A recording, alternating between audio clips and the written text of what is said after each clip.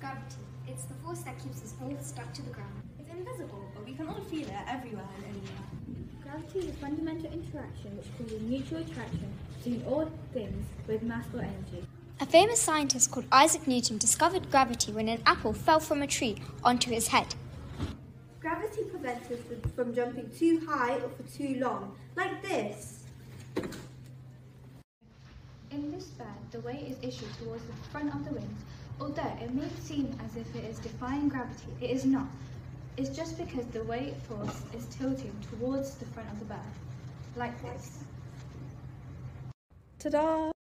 Did you know the highest gravitational pull we know of is in black holes? This is why when we come across a black hole, we get sucked into it. We just got this new book on gravity. We couldn't put it down. Gravity, the force that pulls you and me.